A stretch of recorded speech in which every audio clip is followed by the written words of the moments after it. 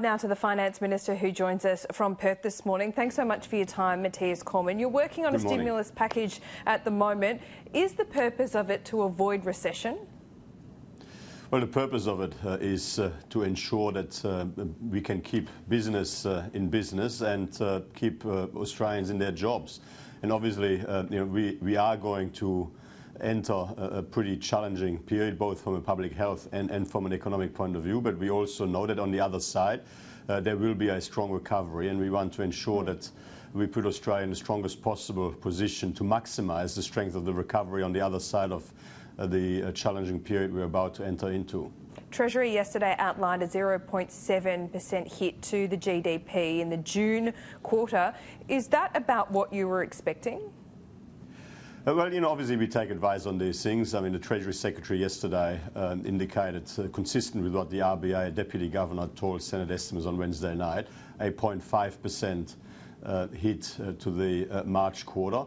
We are obviously, working our way through how we can ensure that through this challenging period ahead of us and beyond, we put ourselves into the strongest possible position. I mean, it is important to note that what the December national accounts showed, that the fundamentals of the Australian economy are sound.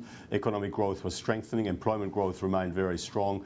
We had the strongest growth in disposable income in the last 6 months of 2019 in 5.5 years. So things fundamentally were heading in the right direction, but this is an economic shock. This is an event beyond our control that we will have to deal with, and we are making judgments to put ourselves in the best possible position. A 0.7% hit to GDP doesn't mean much to most people. So can you give us an idea of what that might mean in dollar terms? Is it in the order of $10 billion in terms of a hit to the economy, or is it more? Do you need to spend around that?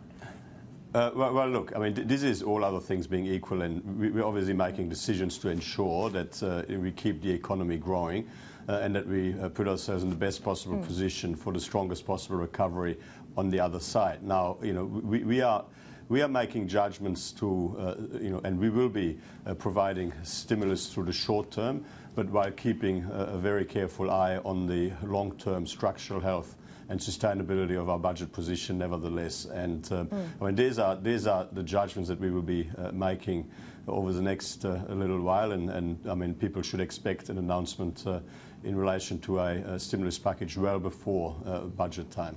Well before budget time, does this mean we're looking at the June quarter now, you have this ready to roll well before the 1st of April? We would expect to be making relevant announcements in the next few weeks. Okay. Business will be the focus, as you've outlined. What is the best way to keep cash flowing and stimulate the economy? We've seen a lot of ideas thrown up, a lot of things the Treasurer has confirmed that the government is looking at. What is the best way to get that money out as quickly as possible?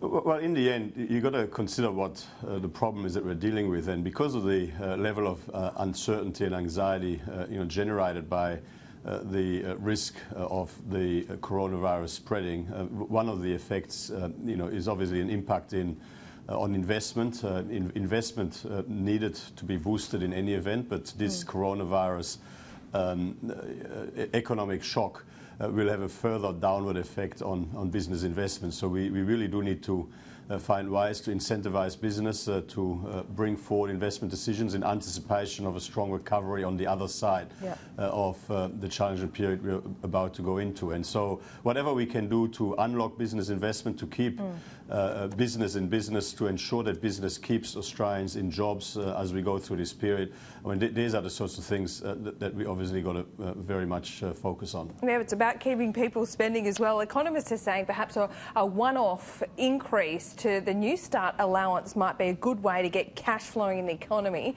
Is that on the cards? Look, no, we're not. I'm not going to start speculating here on what we will and won't do. What I will say is our focus is on making sure that business remains in business, that business keeps Australians in jobs, and indeed we want to ensure that that we bring forward investment that will help us strengthen growth beyond this period. And beyond that, what other measures might sensibly be able to be pursued? When these are matters for discussion, over the next few days and weeks. Fair enough. So business, the focus here. Will there be any relief for individuals?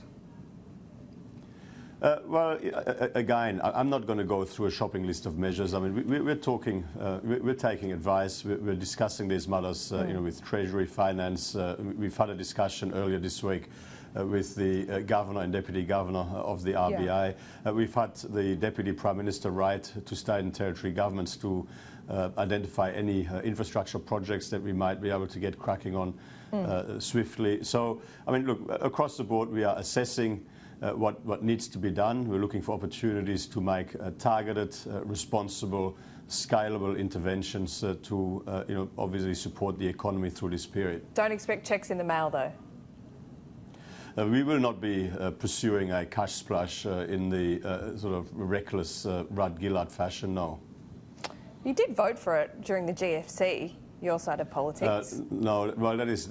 I think that is a rewriting of history. We supported the initial first phase and quite proportionate stimulus package. We were very concerned and totally opposed to the major reckless cash splash that followed.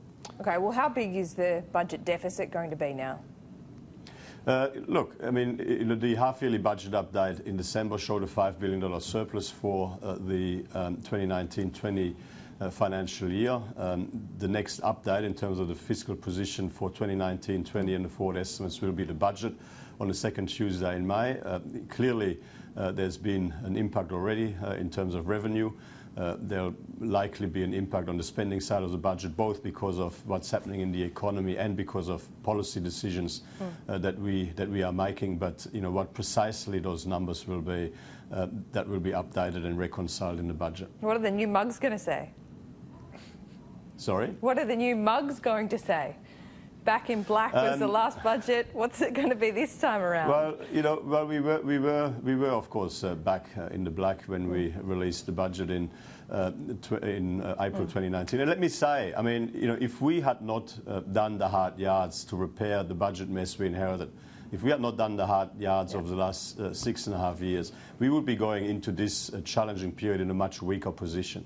We are going into this period in a much stronger position because of the hard work that we've put in to ensure that spending growth was brought under control, to ensure that we brought the budget back into balance in 2018-19, and indeed that we had a projected forecast surplus position over the forward estimates and the medium term. So this is an external economic shock. It is something that happened beyond our control, but we are dealing with it, and we're in a better position to deal with it because of the work that we've done. Well, I hope Scott Cam's stimulating the economy. He gets paid more than you, it occurred to me this morning, and he hasn't made one public appearance in 6 months. Are you jealous?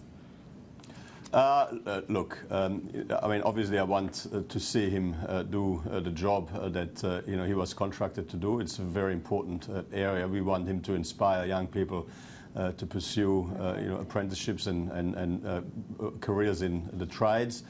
So I'm sure that he will work very hard. Mathias Cormann, thank you. Live from Perth this morning. Always good to talk to you.